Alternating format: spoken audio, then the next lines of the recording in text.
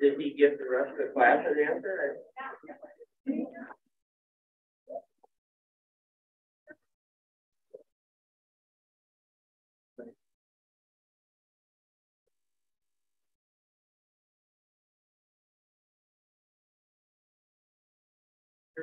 Yeah.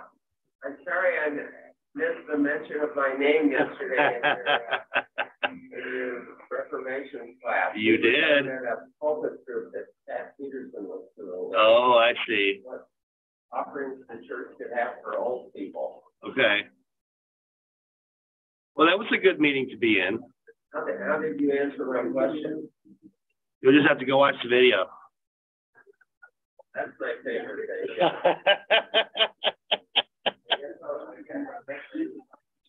Well, it was like a 10-minute answer, so.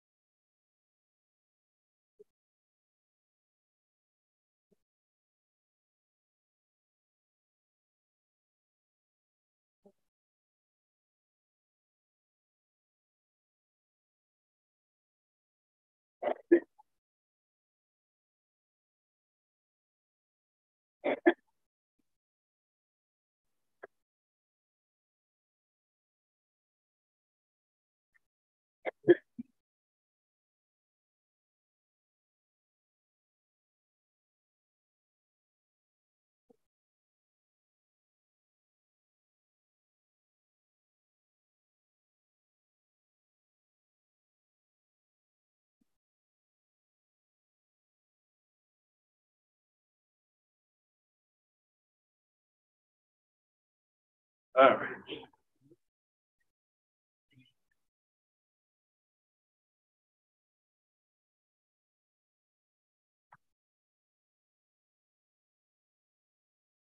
Oh.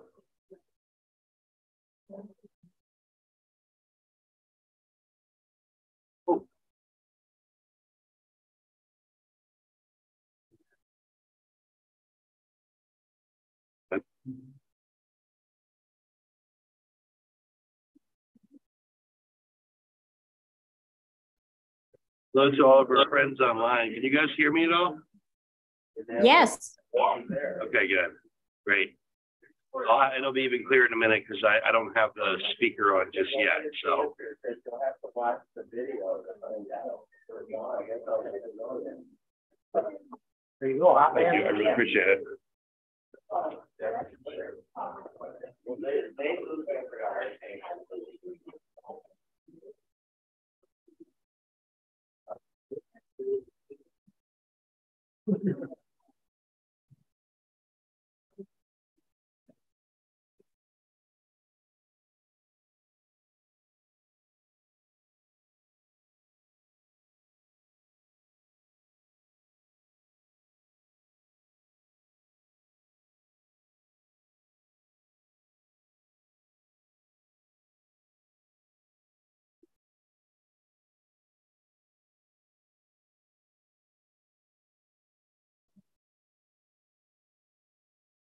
Good.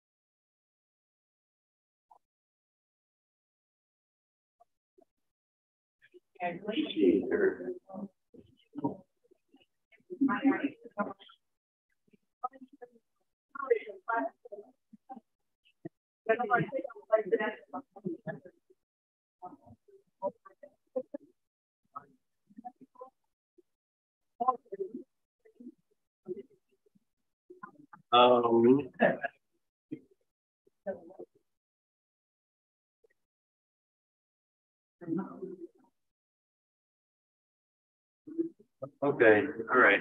Well, okay. Greetings, everybody. Good morning. Good to be able to be with you. Everybody hear me all right? Is it working? Okay. All right, good. Well, it's good to be back with you. I'm sorry we missed last week. I had a relatively mild case of COVID, but I'm happy to be back in the saddle. So we are back together for session 12. Just to remind you, we will, of course, be meeting next week, but then the week after, which is President's Day, the building is closed for a federal holiday, so we won't meet that week. And then we will resume after that. All right. Well, let me say a quick word of prayer, and then we'll jump in together for session 12. All right. Let's pray together. Lord, we thank you so much for this day. We thank you for the gift of life, the gift of study and reflection, and fellowship. We thank you for scripture and the witness that it is to us, the way that it points to you, the living God. Open our hearts and our minds, we pray, that we might hear your word and sense your presence and know how we are to live in this day. We ask and pray you be with us now in Jesus' name. Amen. Okay, well, we are in our study of Acts, and this is session 12. We are just entering into chapter 10 in our study of the book of Acts. I am going to kind of, not too much delay because we do have a fair amount of material we want to try to get through today. Jump in to sort of remind us of where we were last time we gathered together a couple of weeks ago. Can everybody see this? A little bit. Not really. You might want to pull those down just behind you. I think that might zoom a little bit better. Our last session was taken up with concluding a discussion of probably one of the most famous or well-known passages in the book of Acts, which is the conversion of Saul, which happens. I should turn this on for it to work for me. Which happens in chapter 9, and of course his Damascus Road experience. We had talked about the Damascus Road experience a week prior to that, and then we concluded our discussion with Saul. And I think the point, of course, what we want to sort of remind ourselves is that we've entered into pretty much since chapter 8, a series of, and I don't know, expansions maybe is one way of thinking about it, as the Spirit has expanded the realm and the expectations, really, probably of the early Christians, all of whom are Jewish, all of whom have probably particular Jewish expectations about the promise of the Spirit, inclusion into God's promises and those kinds of things, only now to have, first Samaritans. What? Hey, bringing Samaritans in here. Then to have folks from the other end of the world, right? The Ethiopian eunuch. All of a sudden now, the principal chief enemy, right? Someone who in some ways embodies the will, the violent will that Jesus experienced from the Sanhedrin, right? I mean, Saul even goes to get letters from the chief priests to take it to Damascus so he can round up people there, et cetera. And so now one of God's fiercest enemies is now brought in, right? Essentially converted, changed, transformed. And so we see this circle, that God's circle is widening in such a way that it's pretty remarkable, right? And of course, the chapter we're going to enter into now widens it as far in a sense as it can go, at least in terms of human life from a Jewish perspective. One of the things that we also noted, and I think this is important as part of the story, is as God widens, as God does things, people who are in the know are not always comfortable with it, right? So what we see, and we only see a little bit of it, is, Saul, first of all, there's a man named Ananias who's not really sure that God knows what, Saul's up to. Says, well, wait a minute, are you sure you want me to go lay hands on this guy? Isn't he the one that's been trying to murder people? So yes, of course, God knows what he's up to. And he goes and he does that. The Damascus fellowship, it sounds like, embraces him. He stays with them. But then when he goes to Jerusalem, they're not sure about him. And we don't know. Of course, we talked about how there was a series of verses, probably 5 or 6 verses that may have traversed about 3 years or so. So in terms of the time frame, a pretty long one. So here are the people, though, in charge, in a sense, right? People in the leadership, in the know, who are not quite there yet. And that's what we're going to start to experience even more now with the episode we're about to share. In fact, it's going to take 3 whole chapters, really, to work through some of this. And I think even by the end of the one of the chapters, if we take Paul's letters as sort of part of our data, we're not really going to draw that in. We know that even towards the end of his life, there was still a lot of controversy surrounding his mission and witness to Gentiles. After the explosive fireworks, inspiring story of Saul's conversion, we then get a kind of an interlude. It talks about, Saul had been in Jerusalem pretty much doing the same things he'd been doing in Damascus, which is preaching in the synagogues and really upsetting his opponents to the point where they wanted to move from debate to murder. And so they ship him off from Jerusalem. And at the very end, it tells us, very end of chapter 8, I think it is, it tells us that the church experiences peace. And then we get these 2 episodes, these short episodes in the middle there to sort of outline what does that look like. And that has to do with the healings of Aeneas and Tabitha. Aeneas, of course, is healed. Tabitha is raised from the dead. And we talked a little bit about sort of the significance of this and putting it in the context, at least, of the overarching story. I think it does fit well as a way of thinking about what does it mean that the church is experiencing both peace and growth. Both of those events lead to the church growing, is what the text tells us. And we can read into each episode different things, I think, to a good effect. We then came basically up to the doorstep of chapter 10. That's where we stopped last time. And I had a sort of a lengthy introductory panel that I wanted to walk through for you. And I really wanted, this is one of those places where we do want to pause, I think. There's going to be some chapters that we're going to move into later on that we're just going to literally fly through, because it's basically like Paul walks from one place to another. But this is one of those places that's worth pausing because of how radical really it is. It really means a complete transformation in a certain sense, certainly of demography of the early church, but also of the promises that you find in the Hebrew Bible. I mean, many of the promises that you find are quite explicit that they are only to the people of Israel. And what do we find? God has expanded that, has opened that up to include all the nations, which is what the Gentiles are. So we talk about this. I kind of highlighted it under three headings. That this was a revolutionary process, right? A complete, and by revolution, I really do mean like a complete and total transformation of the way that the church would have seen and understood itself. Because it's a revolutionary process, it's also a profoundly disruptive process, right? And I mean disruptive, probably not just on the ground, but how people thought and saw the world, thought about the significance, importance of Jesus, who he was really for. Was he only for Jews? Was he only for a select number of those Jews? Or, which is what the narrative sort of seems to tell us, was he for everyone?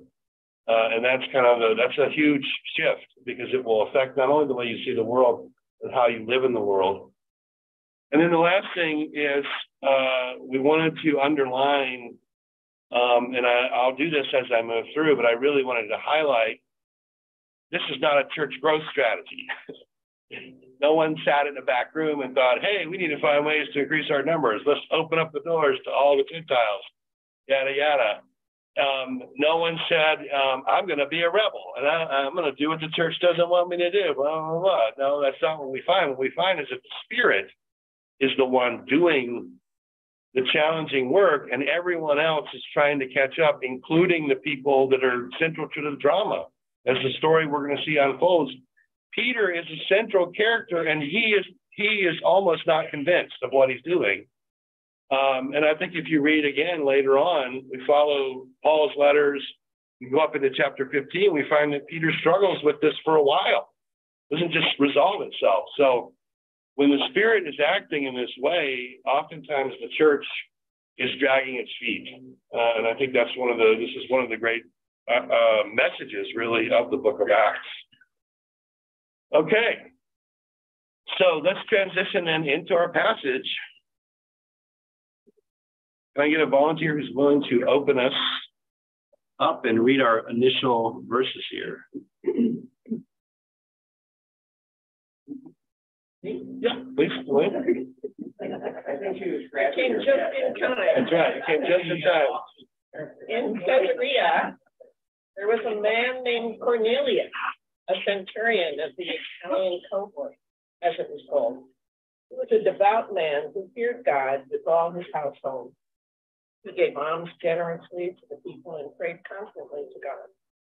One afternoon at about 3 o'clock, he had a vision in which he clearly saw an angel of God coming in and saying to him, Cornelius.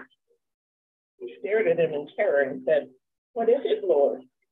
He answered, "Your prayers and your alms have ascended as a memorial before God. Now send men to Joppa for a certain Simon who's called Peter. He is lodging with Simon, a tanner, whose house is by the seaside." When the angel who spoke to him had left, he called 2 of his slaves and a devout soldier from the ranks of those who served him. And after telling him everything, he sent them to Joppa.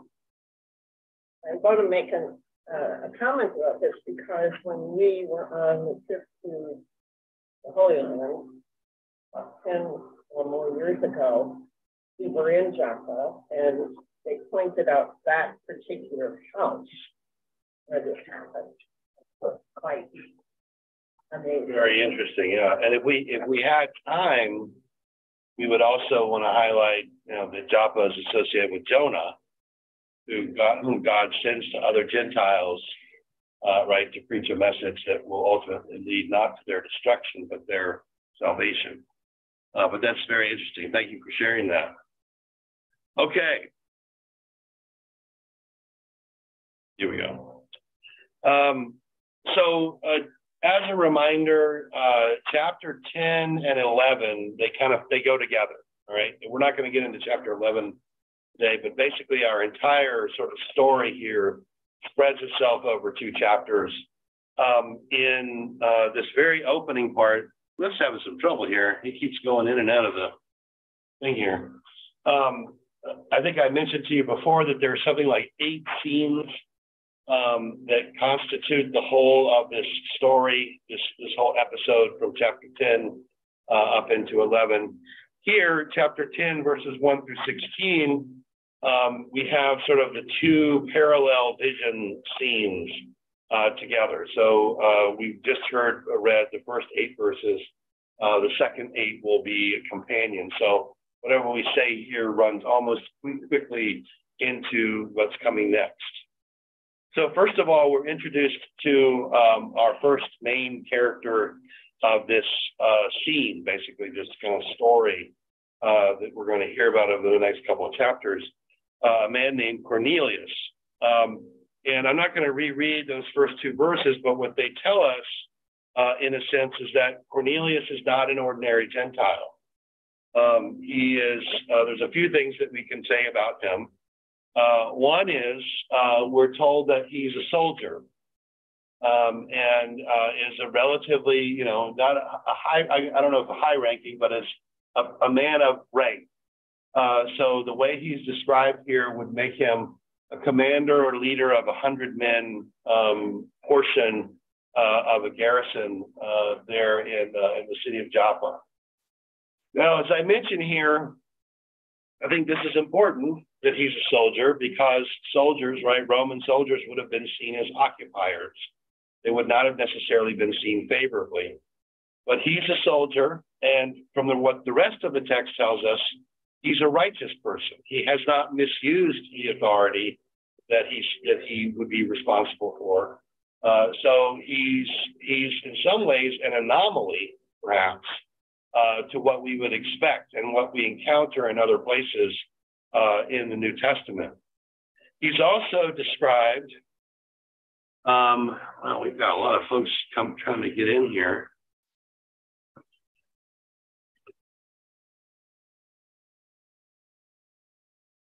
And unfortunately, Cliff keeps getting kicked out.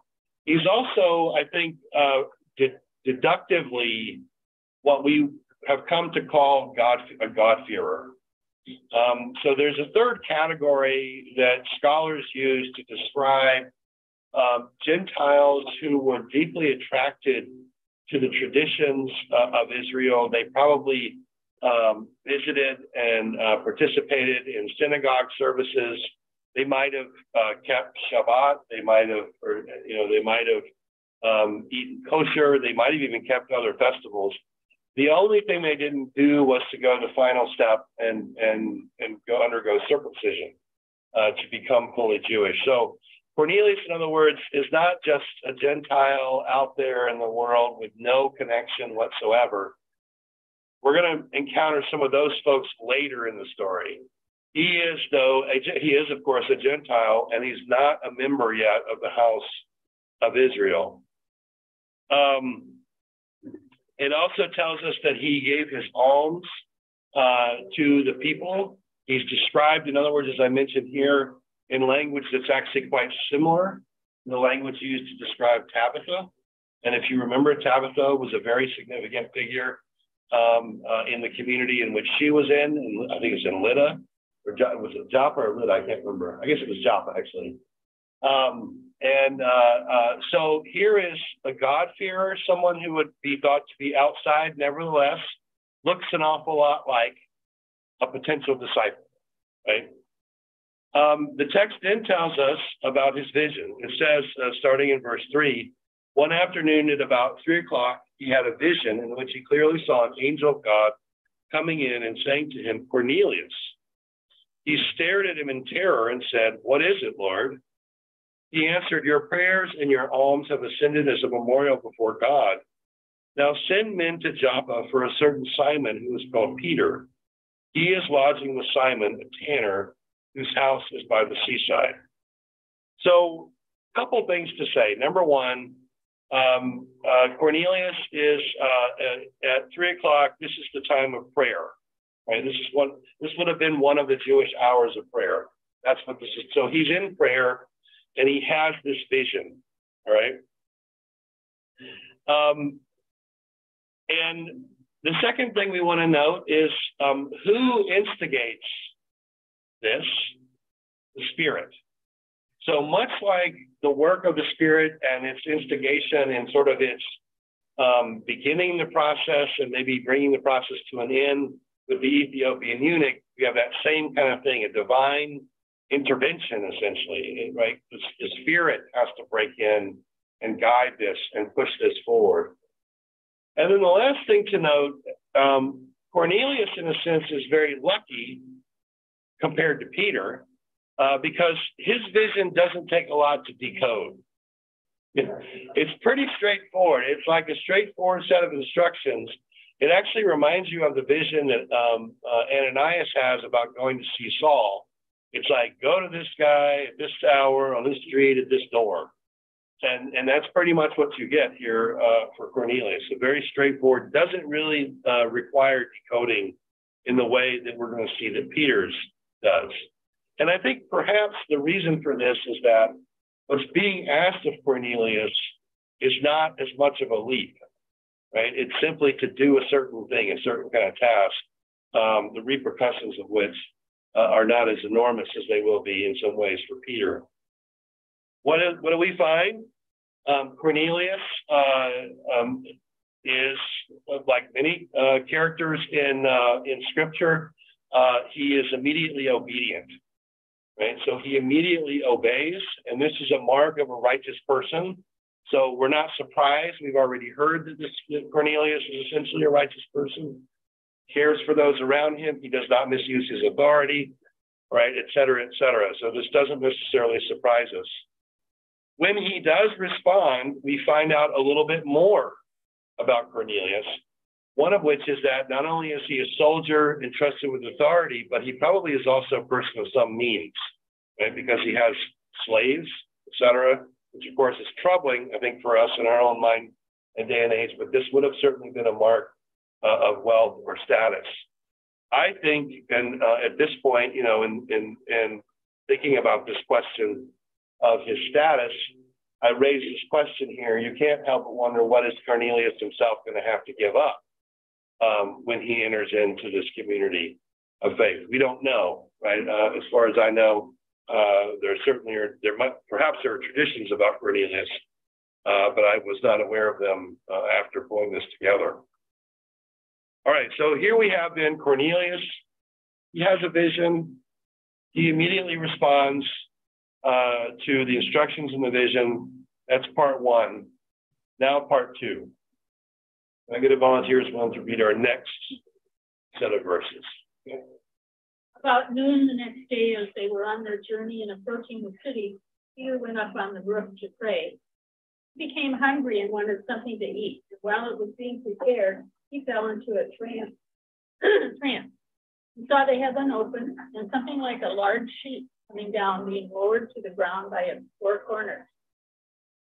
In it were all kinds of four-footed creatures and reptiles, birds of the air. And then he heard a voice saying, "Get up, Peter, kill and eat." But Peter said, "By no means, Lord, for I have never eaten anything that is profane or unclean." The voice said to him again a second time, "What God has made clean, you must not call profane." This happened 3 times, and the thing suddenly taken up to heaven. All right.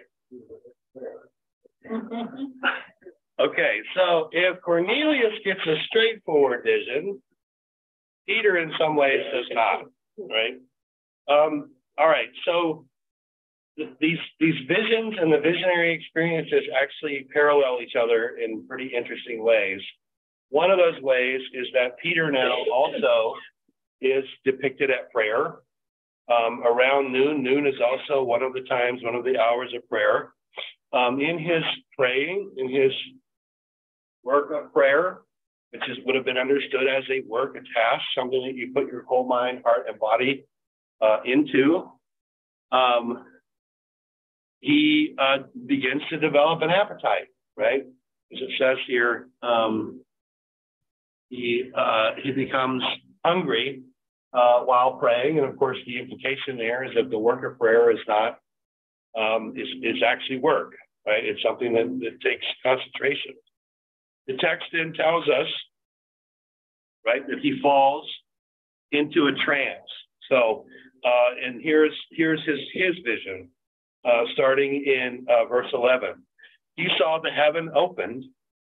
All right. When heaven opens, right, that means something is going to happen. Something's been opened up. And something like a large sheet coming down, being lowered to the ground by its four corners. In it were all kinds of four-footed creatures and reptiles and birds of the air. I'm going to stop there for just 1 second and say, because now we have this very interesting picture here. And so Peter falls into a trance, sees a vision, but the vision here is completely unclear to Peter. He does not understand, in some ways, the meaning or the implication. Or he reads the meaning and implication of what he hears very differently. He is not going to respond quite as immediately as perhaps Cornelius does. Now, one of the things that's kind of interesting about this vision, and when I was kind of moving through doing the commentating, commentators, I'm sure they've been asked these questions before, which is, well, why doesn't God just like straightforwardly, why is the vision made up of a bunch of animals when the issue is about welcoming Gentiles? Like, what's going on here? And there's probably a couple things. Number one is that it does appear that in the ancient world, certainly, the question of whether or not you were going to eat with someone else, this was a huge demarcation for Jews and Gentiles. So it makes sense in a way that was what was going on. The other thing that I thought was interesting and worth at least keeping in mind is Peter's own location. Where is he? He's on the seashore. He can see ships sailing by. And what do ships have? They have sails.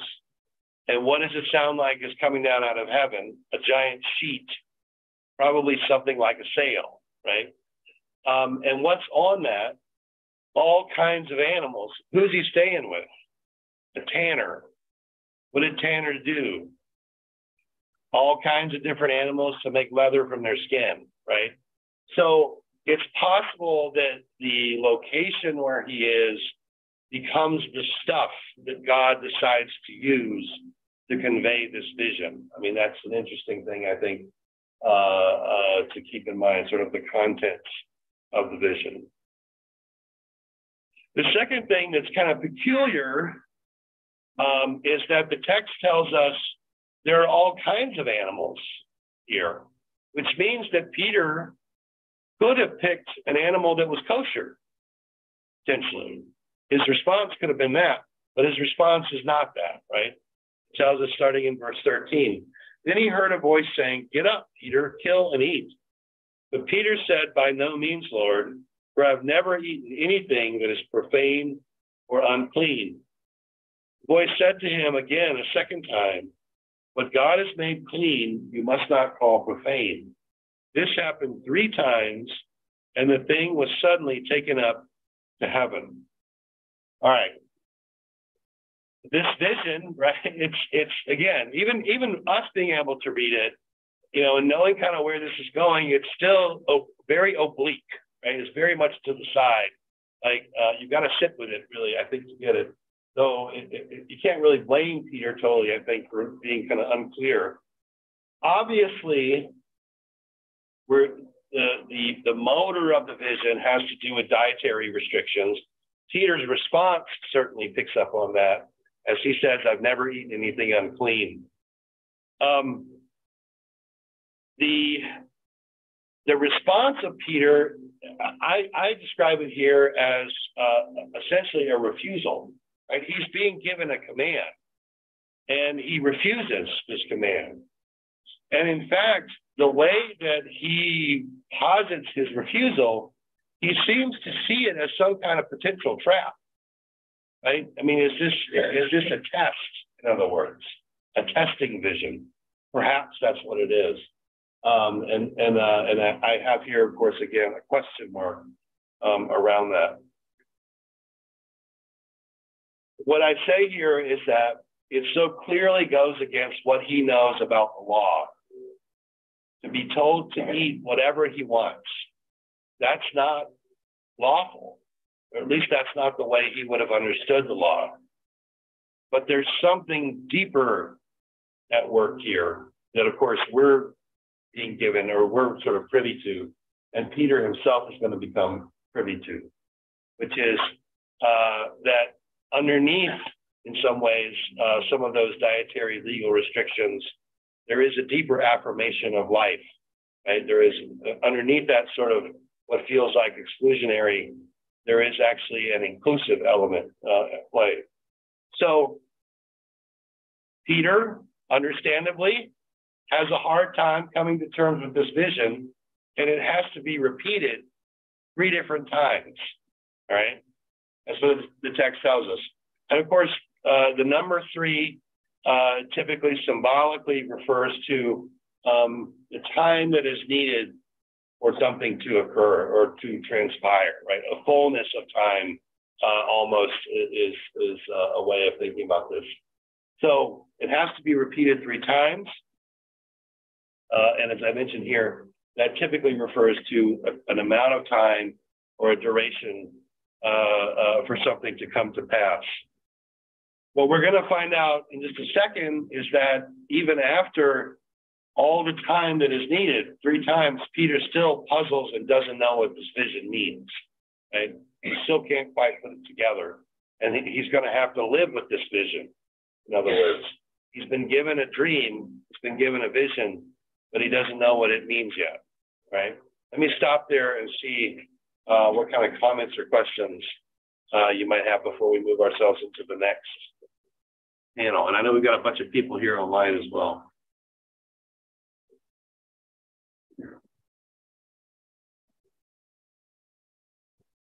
I've been in another class on Revelation, and there's 4 angels that come down in Revelations, and they're holding the 4 furnaces.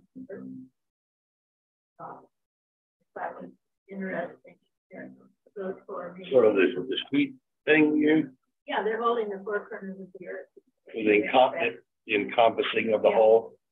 Interesting. At first I saw the 4 angels standing at the 4 corners of the earth, holding back the 4 winds of the earth to prevent any wind from blowing on the land or the sea.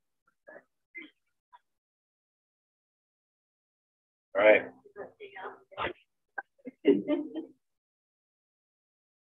Other comments? Yeah. I immediately thought about where Christ said to them, before the cock crews twice, thou shalt deny me, Christ. And here 3 times, he came down 3 times, and he refused to take them. So the 3 times kind of paralleling Peter's own 3 times, the betrayal. Yeah. I mean, that this symbolism, it definitely echoes in different places. And, you know, one of the great things about Peter as a character, at least in the New Testament, is how earnest he is, but also how bumbling sometimes, you know, because he doesn't always, he's earnest, but he doesn't always kind of understand exactly what he's doing. You know, makes you feel good, really.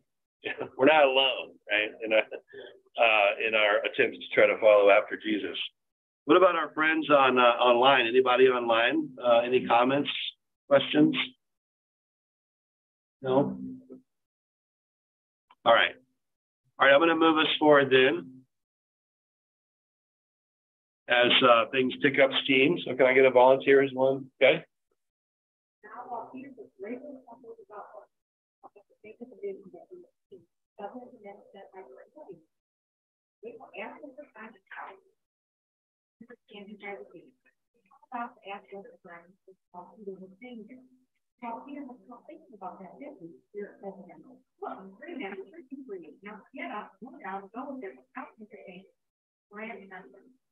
Peter went down to him and said, I am the one you are looking for. What is your reason for coming? They answered, Cornelius, right, he's not hearing me yet, he's not spoken with. Directed by a whole team. Peter invited them in, he gave them. Next day he got up and went with them. Some of the believers he got on the company. Following day, they came. Cornelius was expecting that it all just out of his house. On Peter's arrival, that young man was worshiping. Peter needed to get out of it.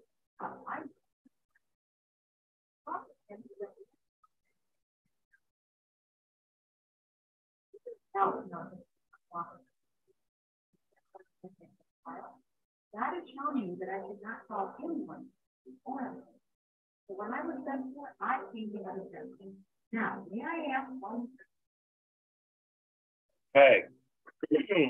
And there's some nuances, particularly in the second paragraph in Greek, that I don't know that it's captured as well in the English, and I'll kind of get back to that in just a moment. But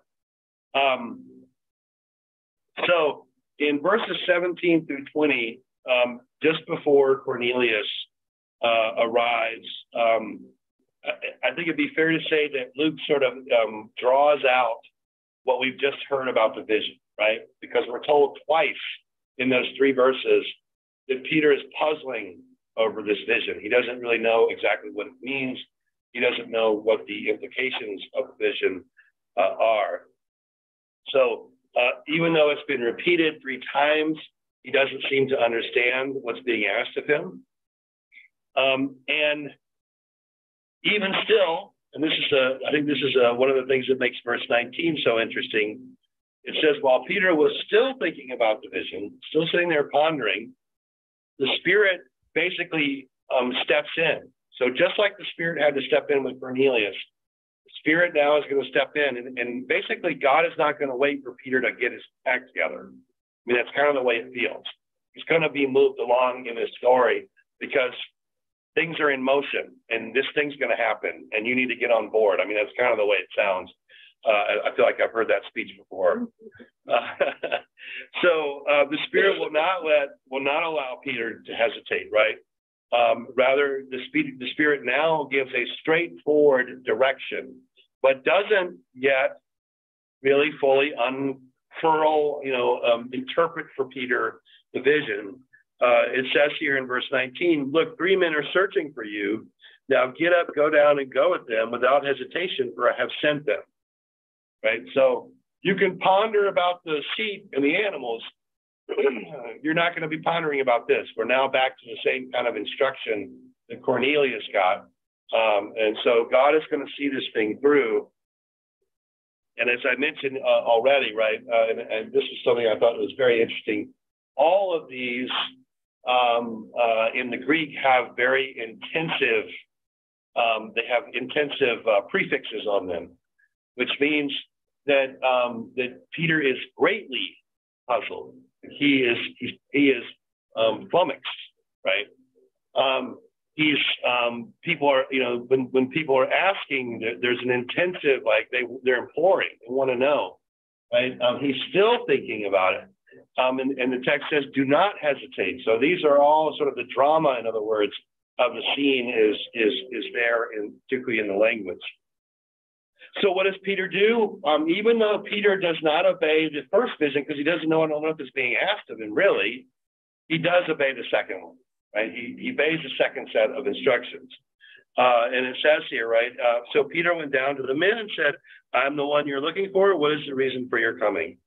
And they give him an answer. They tell him about Cornelius. They tell him that they've been sent to find him. So Peter obeys, and we're given a redescription, essentially, of who Cornelius is. that we're already familiar with now and that we already know. One of the things that I thought was interesting, particularly this 23A, so Peter invited them in and gave them lodging. This is interesting because these people are probably Gentiles themselves, right? So Peter is already, in a sense, leaning into what we're about to see, which is the overcoming or the removal of the barrier between Jew and Gentile. Right? He's bringing them into the house. Now, this, of course, giving of hospitality, those kinds of things, that would be expected of any righteous person in the ancient world. That was something that you did. But the fact that there's a Jew-Gentile distinction here, even though it's not mentioned, it's almost sort of a foreshadowing of what's coming, Peter's act here. Then we get this second paragraph, right? The next day, they get up and they go. Peter travels with this family, or this, excuse me, not family, but companions to the family of Cornelius. 23b and 24 reads as follows. The next day he got up and went with them, and some of the believers from Joppa accompanied him. So a crew of people go with him. And the following day they came to Caesarea. Cornelius was expecting them and had called together his relatives and close friends. So we have now a new arrival, right? It parallels the other arrival when Cornelius' people arrive. To Peter, one thing happens, and now we're going to get a same thing. A crowd has gathered, is what the text tells us, because there's something that they expect, some sort of expected thing is going to happen. I think it would be fair to say, though, that no one really knows what's about to happen. Cornelius probably doesn't really know what's about to happen. Cornelius's friends and family, they don't know what's about to happen. Peter doesn't really know what's about to happen, but they all, in faith and obedience, are moving towards the same spot. And that's sort of the image that you're given. And they're all obeying differently, perhaps, but nevertheless, they're doing so, and something explosive is going to occur. And that's, but before, of course, that happens, we have to have Cornelius be a Gentile for a second. And what I mean by that is these verses 20, 25 and 26. On Peter's arrival, Cornelius met him, and falling at his feet, he worshiped him. But Peter made him get up, saying, "Stand up, I'm only a mortal." This is one of those places where there's a sort of a nuance in the way that the language comes through in the Greek, at least implication-wise, because Cornelius here is doing the thing that Gentiles always sort of do, which is idolatry, right? He welcomes him and worships him, or offers him a kind of, this at least is the way that most commentators interpret this. And this act of worship of Peter would have, of course, been deeply offensive to Peter. So what does he say? He says, "Get up off the ground, you stupid Gentile." I mean, basically, that's what he's saying. Stop being a Gentile. You're being, that's kind of the way it comes through. And so Peter's words could convey a sense of disgust at this action. And as I mentioned already, he's doing what a typical Gentile would be thought to always do, which is to commit idolatry. But quickly that turns. And this is where at 27, you get this sort of very interesting, we're going to leave that behind for a second and move forward past this offense. And as he talked with them, he went in and found that many had assembled. And he said to them, "You yourselves know that it is unlawful for a Jew to associate with or to visit a Gentile. But God has shown me that I should not call anyone profane or unclean. So when I was sent for, I came without objection. Now may I ask why you sent for me?" I think it would be fair to say this is the point when the vision is beginning to sink in for Peter, right? Because now he's starting to repeat the things that he saw in the vision, even if he doesn't still fully know what he's supposed to do. I mean, his question at the end is, "What is it exactly that you want?" Conveys to us that everyone's kind of gathered together, and none of them really knows why. But God knows, right? And that's what's going to happen here in just a minute. God is going to sort of show why God has brought these people together. Peter states at the outset, by walking into the house, he names the dilemma that he's been put in. He's a lawful Jew. He's an observant Jew. And at least at this time, rabbinic tradition argued that Jews should not even go into the houses of Gentiles, right? So he's in a difficult position, but he's acting on faith. He's transgressing something that he thought or thinks is right, and yet it's like he can't resist the push of God's Spirit in this direction. So as I mentioned here, he knows that he's transgressing a dominant reading of the law, that he also knows that there's some deeper thing happening, right? That there's some deeper meaning to God's ways that's unfolding. And so he basically says, what do you want? Why am I here? And I just kind of rehearse this as, let's get on with this. Like, what is it that you're expecting to hear from me? Does Peter have an inkling? Maybe at this point he has an inkling that he's going to have to proclaim the gospel to these people, but he doesn't really know yet. So now we turn then to our next scene. And remember, now I think this is now the fifth scene. So can I get a volunteer who's willing to read our passage? All right, Suzanne? Cornelius replied, 4 days ago, and felt very cold. His boss and his friends in trouble and man. And he had his clothes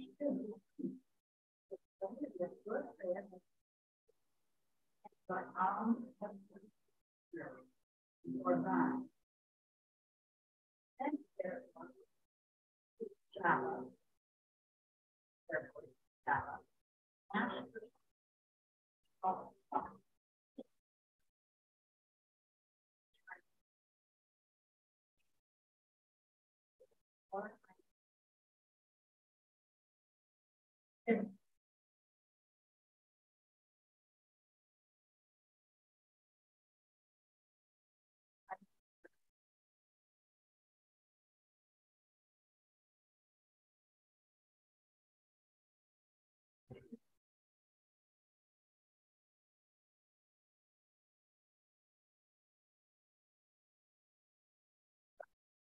It's also on the outline. If you, yeah.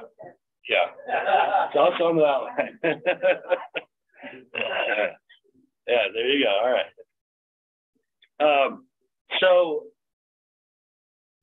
So now we get, right, it shifts, right? So now Cornelius stands up, and he essentially, in verses 30 through 32, rehearses what we already know, what we've already heard from the vision, effectively, right?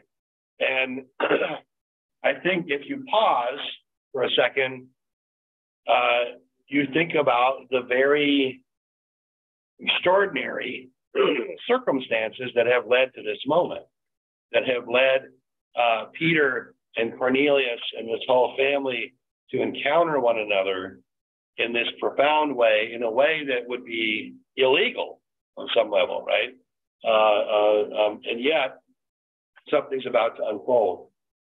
And then, excuse me, in verse 33b, we get an interesting and I think helpful addendum, right?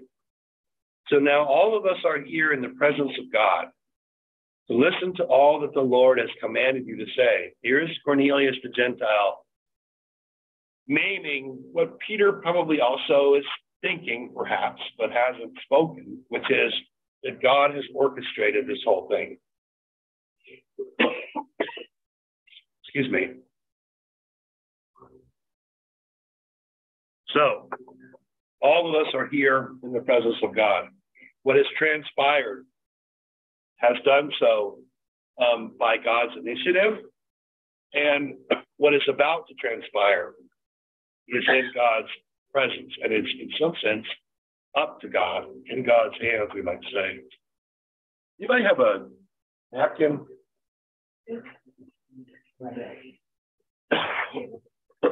Thank you.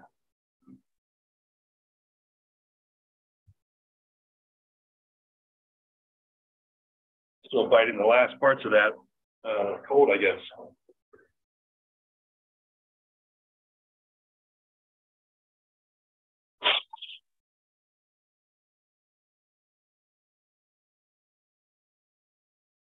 All right, let me pause.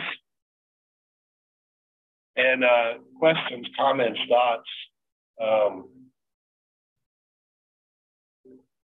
going to run out of material before you know it. So take your time.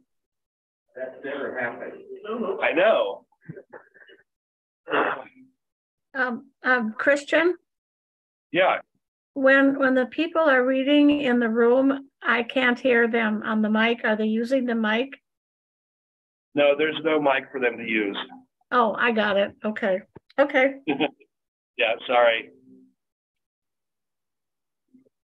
Tom, go ahead. Well, I just had a thought. It says, Cornelius says to Peter, we're here in the presence of God to listen to all that the Lord has commanded you to say. And did the God give Peter any words other than just go and be and eat? No. Peter must be shocked. Yeah, I mean, I honestly feel like until we get right up literally to the doorstep of the event, and I don't even mean the doorstep of Cornelius's house because he's already inside the house. I don't really think Peter has fully put together what's about to happen, but of course he does now. He sort of begins to speak, but his speaking. I'll come back to this. I don't want to say what I have to say. Okay. Until we Okay. get to that. Yeah, that's great. Tom. Well, just that in verse 28, just kind of clarifies business. Not that he did eat Gentiles, but then all yeah, he starts to show that he's beginning to understand what's going on. That's right. But also, in the law, there's nothing, like you said, forbidding that. That's right. In the law itself. That's right. It's not actually in the law itself, but it was part of rabbinic tradition. And at this point in time, there were different schools within Judaism that argued differently over this. But the dominant one, I think, would be fair to say, probably, especially in Palestine, was the need to separate oneself from Gentiles. Yeah. And also, England. No, they're showing up with shiny clothes and that's it. They're wearing their Versace. Yeah. Yeah.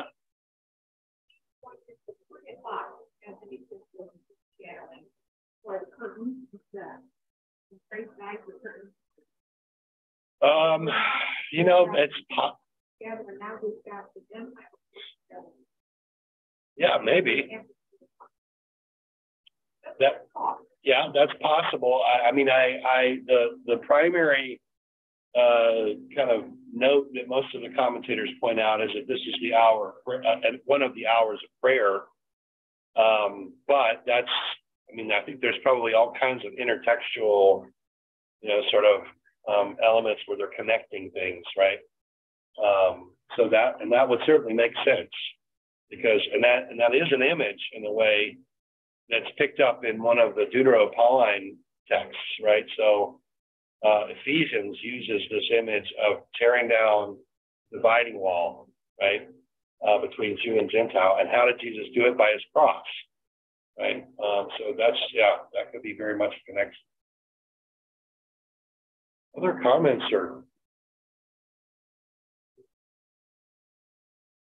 All right, well, let's move then into, this is basically the last bit of text that I have. So today, kingdom might come, Jeff, I don't know.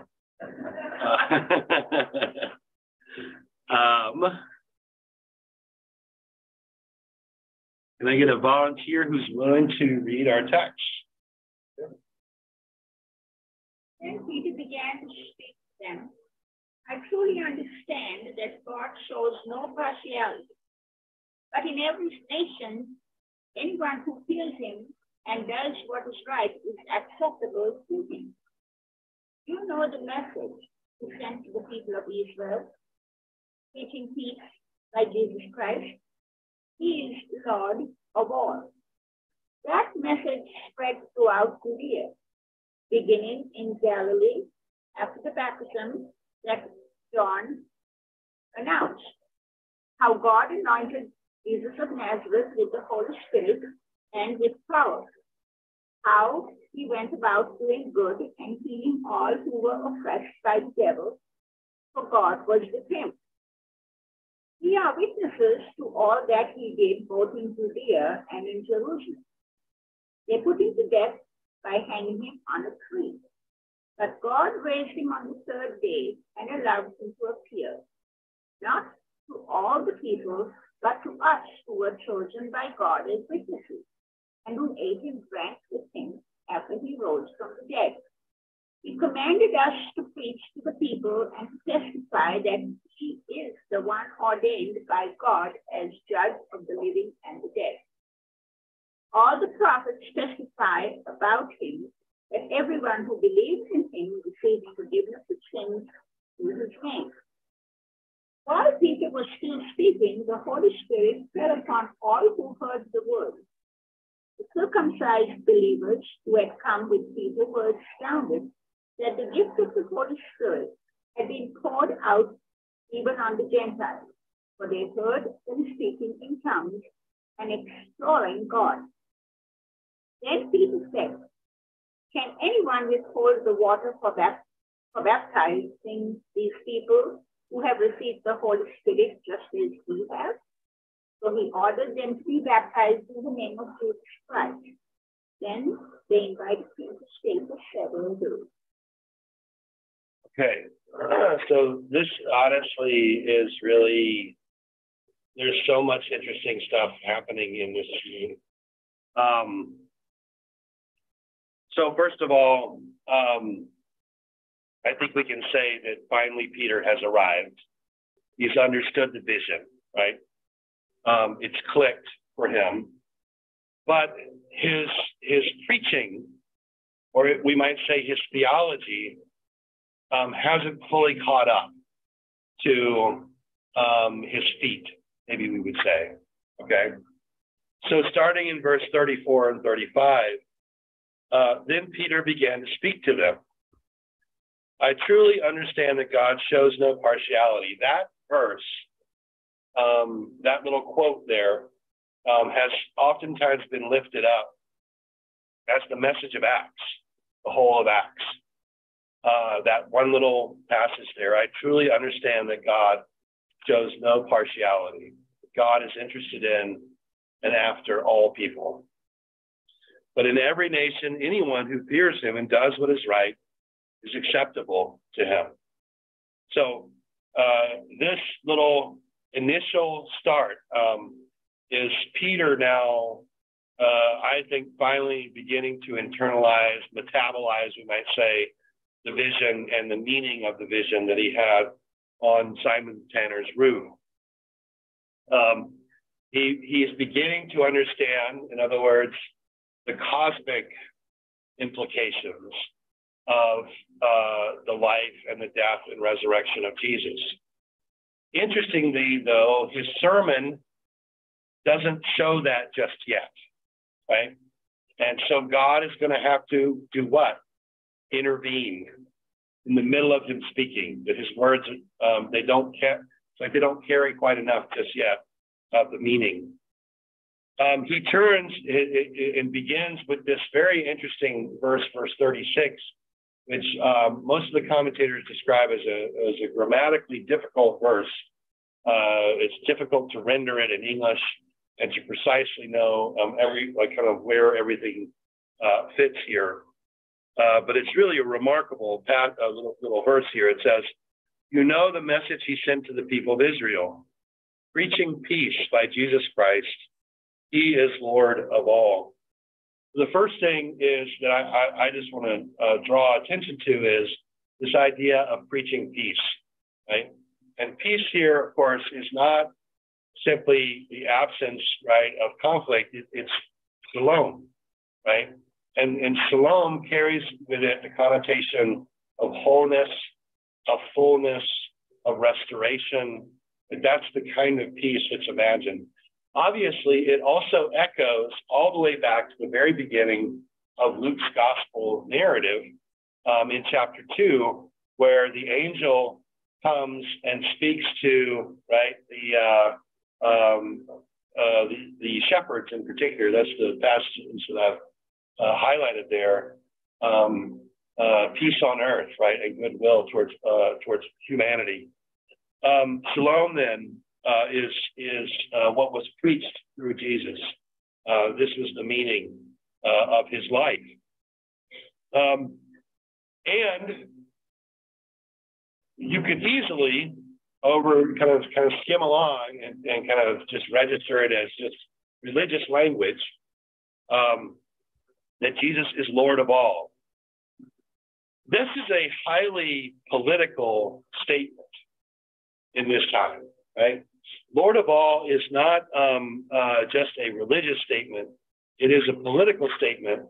And Peter is uttering it where? In the house of a Roman soldier. There is only one Lord of all for a Roman, Caesar, right? To say that Jesus is Lord of all would have been perilous, right? And so that in and of itself is a kind of transgression, in a sense. And it means, in a way, it sort of opens up for us the idea that Cornelius is going to have to leave something behind when he comes in to the faith, right? Just as much as the church itself is going to have to leave behind its closed offness in this new reality. Then we get the sermon itself in verses 37 through 43. And I'm going to read this in part because most of the commentators that I was looking at argued that they think that this is probably a condensed statement of the basic pattern of the early church's preaching. That this gives you the content of what most of the early church preachers, etc., would have spoken about. This is the way they would have talked about Jesus. So that message spread throughout Judea, beginning in Galilee after the baptism that John announced. How God anointed Jesus of Nazareth with the Holy Spirit and with power. And he went about doing good and healing all who were oppressed by the devil, for God was with him.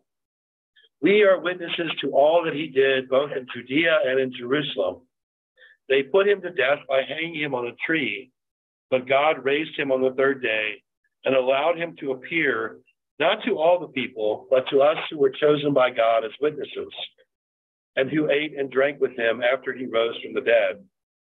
He commanded us to preach to the people and to testify that he is the one ordained by God as judge of the living and the dead. All the prophets testify about him, that everyone who believes in him receives forgiveness of sins through his name. So the first thing, I'm going to highlight basically two observations. The first is that this is considered to be probably one of the most well-developed and concise statements of the early preaching of the church that Luke is probably drawing on here in this telling of the story. And basically the narrative itself rehearses Jesus's life and draws in the idea, right, that Peter and others were witnesses of this, but also that the prophets had testified to it, so that it connects, right, to the promises that God made to Israel. What, however, is missing from this message? That's also important. And what is missing is that there's no mention whatsoever that these promises are also meant for Gentiles, right? It starts out that God sent to the Jewish people. And by the time we get to the end, we've been commanded to proclaim forgiveness to the people, presumably the Jewish people. Maybe not, maybe we don't, it's hard to get into Peter's mind. But Peter does not have, in other words, a kind of theological, well-developed sensibility about what this means. So there's nothing said here, number one, about the inclusion of the Gentiles, nor does he say anything about the giving of the promise of the Spirit, right, which he himself would have already experienced if we go back to Pentecost, right? So at this very moment, right, both of those two realities are about to break in independently of the words of the church. And this is one of the things that I think is so remarkable about this scene, is that God is about to do something that the church is not prepared to do, right? That's what happens, starting in verse 44. While Peter was still speaking, the Holy Spirit fell on all who heard the word. The circumcised believers who had come with Peter were astounded that the gift of the Holy Spirit had been poured out even on the Gentiles, for they heard them speaking in tongues and extolling God. Then Peter said, "Can anyone withhold the water of baptism for these people who have received the Holy Spirit just as we have?" So he ordered them to be baptized in the name of Jesus Christ. And then they invited him to stay for several days. There's a lot going on even there, right? These 4 or 5 verses here are just chock full of extraordinary things. The first thing, of course, is that God interrupts. This is probably the most important thing, right? And I think, in a way, this is the bookend, right? If this whole entire drama started with God visiting Cornelius and ordering him, then it now comes to an end with God intervening and baptizing, giving this gift of the Spirit, right? So, unlike earlier examples, and in fact, all of the earlier examples that we have in the book of Acts, at least, Peter or whoever it is that's preaching gets to finish their message before God decides to act. In this case, God simply acts, simply intervenes, drops in. And I can't stress enough for us today what this means, because what it means is that we don't control the Spirit. We don't control the Spirit. We don't have control of the Spirit. We don't get to decide who gets the Spirit, who doesn't get the Spirit. We don't decide who gets to come in or who doesn't get to come in. God makes those decisions, right? That's what we start to see here, in a sense, right? Is it Peter? Is it Paul? Is it the church? And you could be led, right? I mean, Simon Magus thought he could buy the ability to give the Spirit because he thought Peter or whoever controlled it. No, that is not what we see happening all along in our narrative. And this one in particular really resoundingly screams that at us. And then in verses 45 and 46, I mean, it would be hard not to see the response of Peter's companions as completely flummoxed. They are literally astonished, right? Peter hasn't even said anything about Gentiles or the giving of the Spirit. And all of a sudden, the Spirit has been poured out on them, and they're watching this happen for us, right? It's happening right in front of them. And so the response to the scene is, I think is sheer astonishment by them. And what does Peter do? He does what he could do, right? Which is, these people should be baptized. They should be brought into the community. They should be formed now and become disciples. I mean, we can't keep them out. And that's, of course, what he orders, right? Verses 47 and 48. Can anyone withhold the water for baptizing these people who have received the Holy Spirit just as we have? So he ordered them to be baptized in the name of Jesus Christ. right? And that's the response, in a sense, is the response of inclusion. And then that very last sentence is almost as miraculous as much of what we've heard. Because what does Peter now do as an observant Jew? He stays with Gentiles, right? He fully crosses over. He stands on this event. He stands on this action. Perhaps he'll start to reflect on passages and texts after the fact, but in the moment, that's not what's happening. So the vision then has clearly sunk in, and it's almost as much of a miracle that Peter stays with them as the rest of it. And in fact, the church in Jerusalem is going to object precisely not to the idea that they got the Spirit, but that he stayed with them. Think about that. Yeah. Staying with people who could have arrested him and whatever, murdered him. Right. He's hanging in there. Not just any Gentile, right? A Roman soldier. Exactly. It's truly remarkable to sit with this scene and think about what it would have meant for Peter and for the church's imagination about who it was supposed to be in the world. Because it's being completely renovated, in a sense, and opened up to something new and scary on a certain level. And I think some of what we see as we move through the rest of the narrative is the sort of give and take of negotiating that, perhaps. Former understandings are going to have to be encountered and interpreted, et cetera, et cetera. So God doesn't just like do something, bowl everybody over and says, get your act together or whatever. There's going to be time. It's going to take some time. It's interesting in the video that we're baptized in the name of the Lord. And so, yeah, so the NRSV pulls in, that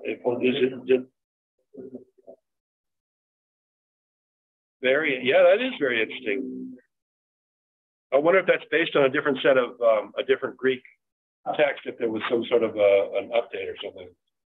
But also, they're saying that not just any Gentiles, but Gentiles that become part of the family. Right. That's right. That's right. Yeah. When does the sign of being a Christian not depend on speaking in tongues? I'm not sure that it ever depended on speaking in tongues. Well, this one was, they were, the Spirit came upon them, and the sign was that the believers speaking in tongues. Right, yeah, they heard them speaking in tongues and extolling God. The question of what kind of tongues this would be is, so if you remember when we went back to Pentecost, tongues there refer to other languages that would have been known. And it wasn't the same kind of experience that Paul describes. So there are two different types. And I'm not sure that it was ever required. Certainly Pentecostal tradition would say it was required. But I'm not sure that that's actually, if that stands up to historical scrutiny, actually. Here, I don't know that when I was kind of working on the passage, I'm not sure that any commentators really called attention to that, but to be honest, I don't think I'm working with a Pentecostal scholar. So that might be why they're not as attuned to those questions. Yeah. It's just like another Pentecost. That's right. This is another Pentecost. And it follows on the Pentecost that happened in Samaria, and sort of the mini Pentecost of the eunuch, etc. Yeah. Some traditions, I guess, like the Pentecostals, talk about baptism with the water, but also baptism in the Spirit.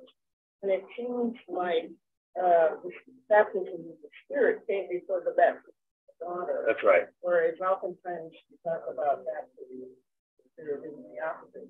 That's right. Yeah. So there have been arguments over the patterns that we see in Scripture. And so there are clearly some places where people are initially baptized with water and then the Spirit falls. And I would say probably the magisterial churches of like the Orthodox and the Catholic churches would argue that the Spirit is intermingled with the water. That's their argument. There are other traditions, of course, Pentecostal, where they're pulled apart. And that's predicated, I think, on a tradition that I'm not sure exactly where it starts. But there's a pretty long tradition going back at least to the Reformation period of the idea of two baptisms, that you are baptized first with water, and then you have a second baptism. And sometimes the language, though, of baptism is not necessarily used. So like Wesley, for instance, will talk about a second work of grace. And there are other traditions that will talk about a second thing that happens. And the second thing that happens is meant to empower you to live Christian life. It's essential, when, especially if you have infant baptism. Yes. You need another show. Right. Yeah, you would need, and so it could be that it was, you know, in response to that, but I don't know the history well enough to be able to say that that's definitely what's going on. One of the things, though, that this does do, though, is it upends the idea that there's a sort of set pattern and that the church has exclusive control of that pattern. Right? And of course, many Protestant groups loved these texts because it enabled them to push back on certain sacramental arguments that the Catholic Church was making. So, hold on just one minute. Yeah. I'm interested in in talking about the evil to accompany Peter, talking about doing the Sabbath. For that, Peter uses the word horrified. Yeah. Interesting. Is that sort of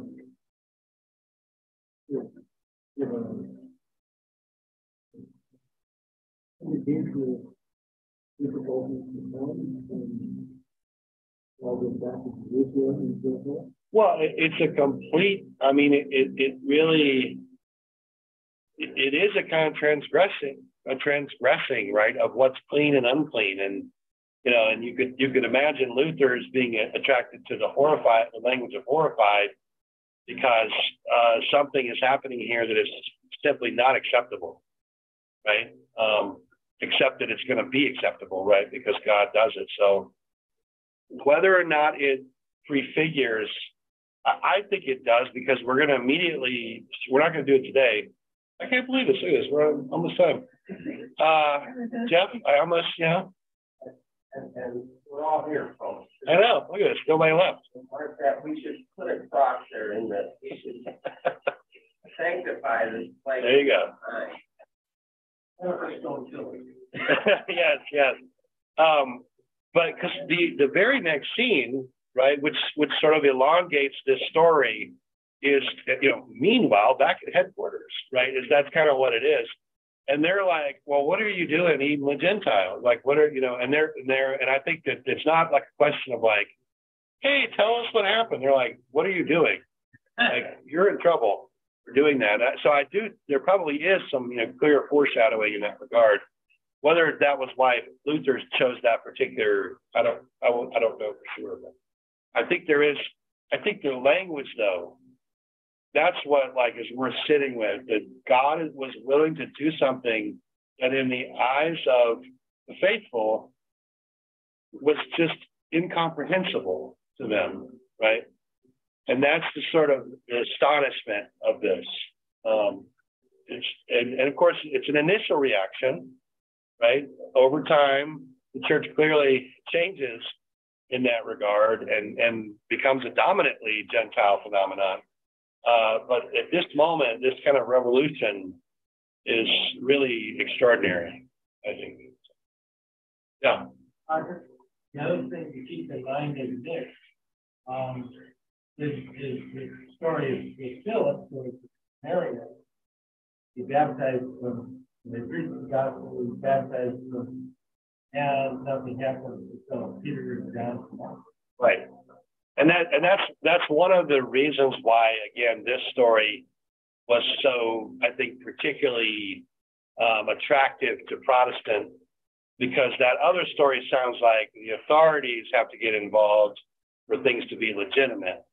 And what this story shows is like, sometimes not even the authorities know exactly what's going on, because God is really the authority, essentially. Yeah, I think that's right.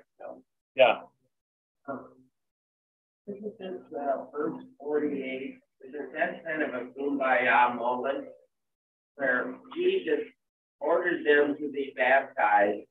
I get this thing in my mind of them putting their arm around and then say, "Hey, Peter, why don't you stay here for a few days?" You know, and we're all have a good time. And I think that's right. Each other. I think that's right. I think you have sort of this initial, I don't want to say that this is sort of the first mixed church, but there's sort of a foreshadowing here, because in just a little bit, I think it's in chapter 12 or 13, we're going to be introduced to the church at Antioch. And that really is our first sort of bicultural, multicultural church, where we have Gentiles and Jews together. But this clearly is foreshadowing that, and also setting up why Peter gets into some trouble in just a few verses. So, or at least seems to get into trouble. Yeah. Oh, yeah, even like Jesus, after meeting with the woman at the well, he stays with the Samaria. And part of it is, what have we got into here? And so that that would certainly be true. Yeah, so there's catechizing or teaching, or I mean, I think that's right. I think so. Yeah, so there's a kind of inclusion, and now that longer work of discipleship. What are the implications for Cornelius now, right, and his family, and these folks? So, are there any comments from our friends online before I shift this over to our conversation of with our question?